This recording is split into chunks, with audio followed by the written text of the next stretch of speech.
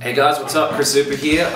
Sorry to keep you guys waiting. Finally finished Kissing the Shadows. Let's look at part 3 right now.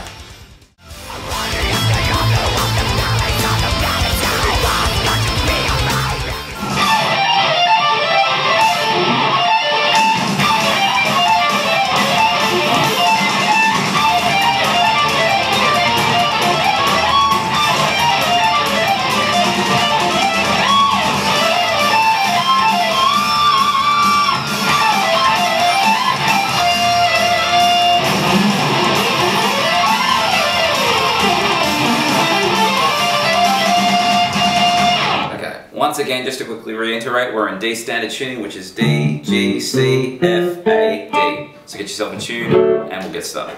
Alright, so this first section is obviously going to be very sweepy, very arpeggio-y. Let's have a look at the first one. I'm going to start with a pull-off between 24 and 19 of the first string. Then I hit 20 of the second, and then 21 of the third.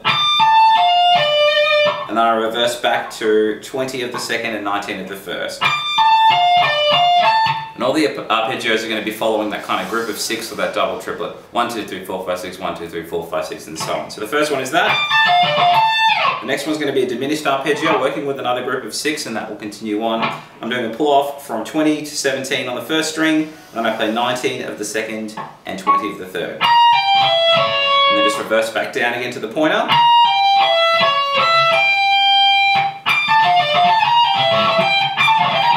You get the idea, and then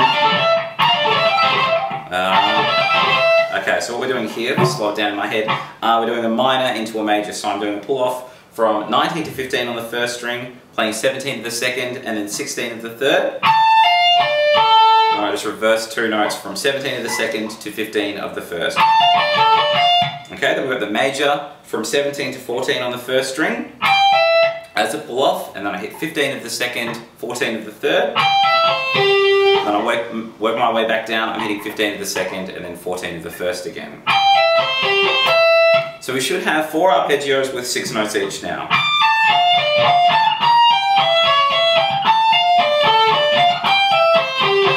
Okay, we're going to follow that up by going back to this formation. I guess if we were in standard tuning, it would be an E minor kind of E minor idea there, but because we're in D, it'll be obviously D now.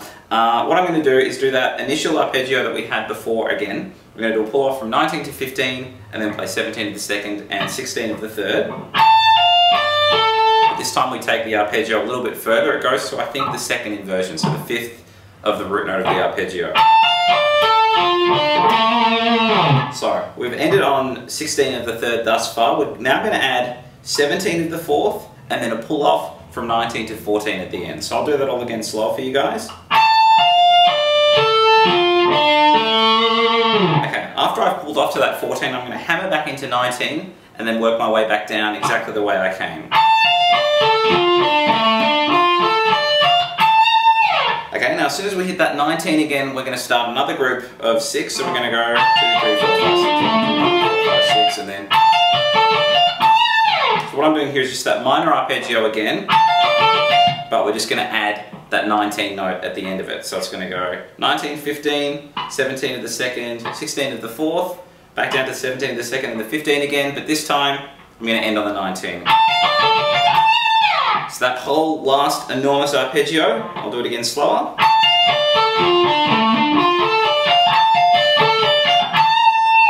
Let's put the whole section together thus far now.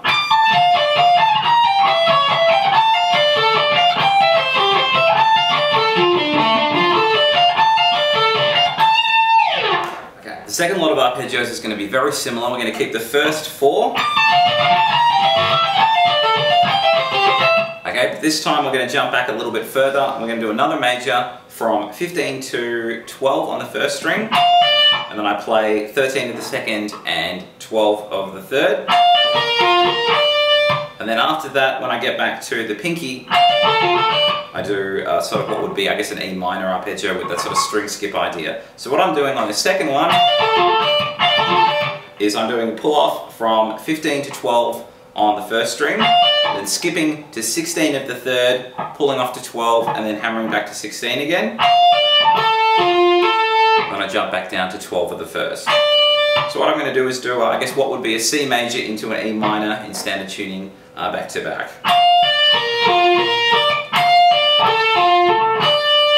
Let's put that with the other 4 arpeggios. We should have 6 arpeggios now.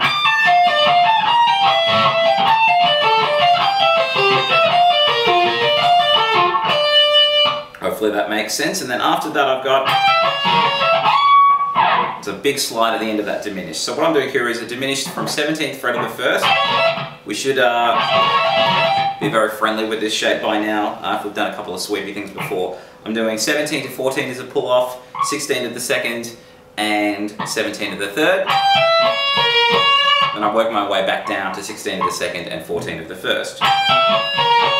And then what I do there, this is a very challenging slide, sliding from 17 to 23. So what I'll be trying to do is, as I'm doing that sweep, try to just estimate what's going to happen on your left hand. If you get used enough to what's going on there, you might need to keep an eye on it. What I will be doing is looking at 23, so that I can land there as opposed to trying to move my head at the last minute and trying to visually see where I'm going. So do the sweep, and then be looking at the 23, and we just do that whole idea twice. So let's try that from the start now.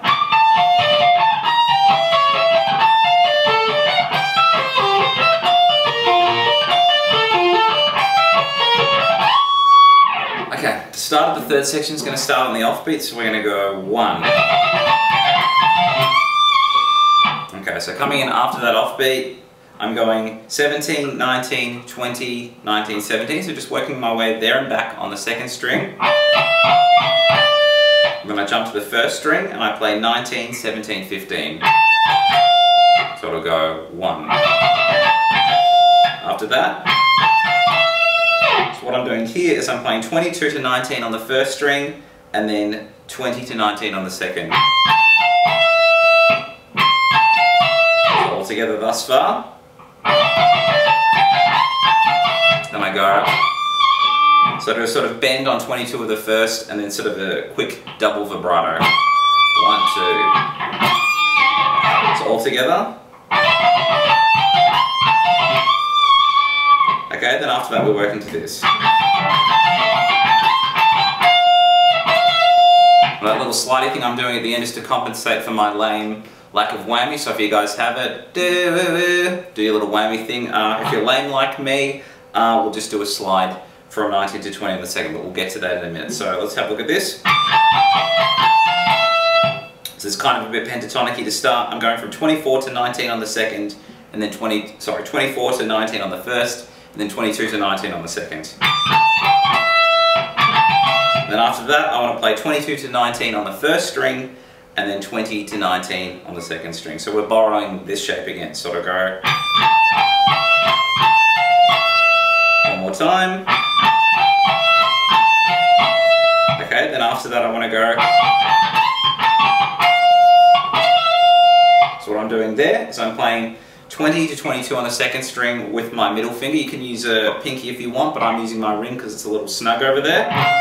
And then I play 19 of the 1st, I hit it again, and then slide over to 22 and cut it off pretty quickly. And then after that back to 19, I play 19 and then 22 of the 2nd and then 20 of the 2nd string. So I go. So that little chunk there.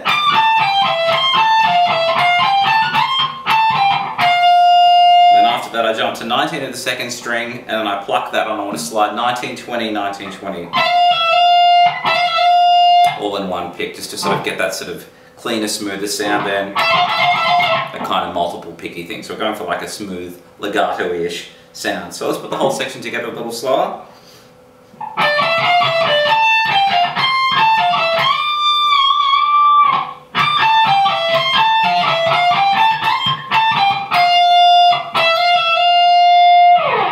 Section is going to be very sort of straightforward, shreddy, diatonic, familiar shape ideas. So if we're in if we're in standard tuning, we'd just be looking at a G major kind of shred idea. So we're going to start from 15 of the 6th string, and I'm going to play 15, 17, 19, and also the same fretting for the 5th string. And then I jump to 16 of the 4th string, and I play 16, 17, 19 there, and also 16, 17, 19 on the 3rd string. Okay, now I'm going to repeat that 16, 17, 19 from the 4th string. So we're going to do the middle 2 strings twice on this. Okay, after that I jump to 17 to the 2nd string, and it goes 17, 19, 20, and also the same on the 1st. So we should kind of have, I guess to a degree, 8 triplets here, so across so 3-note patterns 8 times. 1, 2, 3, 4,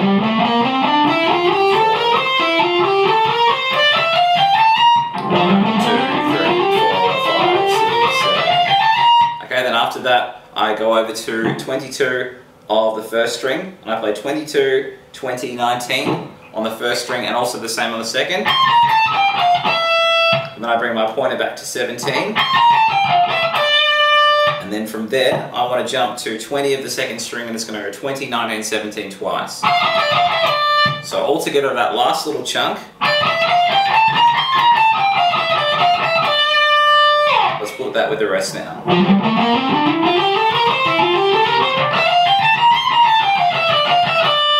Okay, then after that I want to play 19, 17, 16 on the 3rd string twice, and then the same idea on the 4th string, 19, 17, 16 twice. And then I'm just going to resolve that on 19 of the 5th, so it'll go. Okay, all together from the start of this chunk of thus far.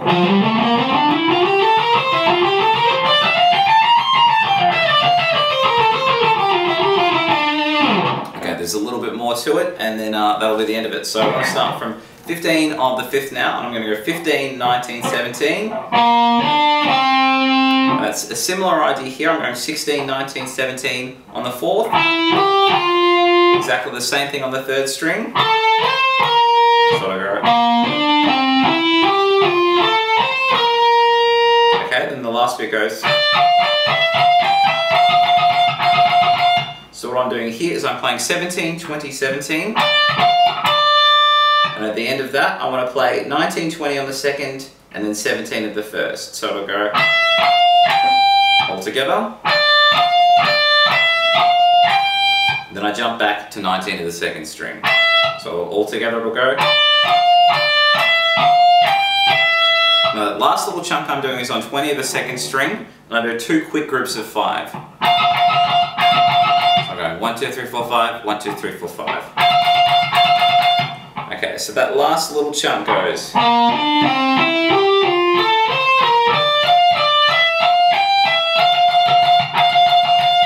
Let's try and put the whole section together nice and slow.